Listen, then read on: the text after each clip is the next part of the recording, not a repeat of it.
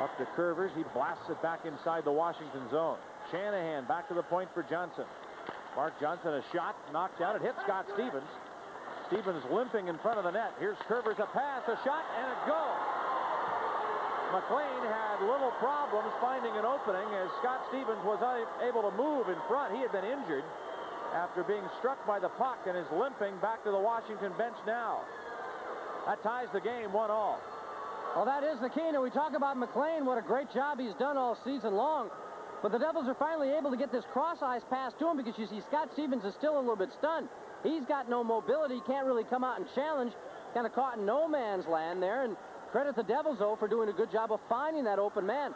Look at this tic-tac-toe. You go diagonally one side and then back through the middle, setting up their sniper, John MacLean, much in the fashion the Capitals like to set up Jeff Courtnall really on the other side of the net.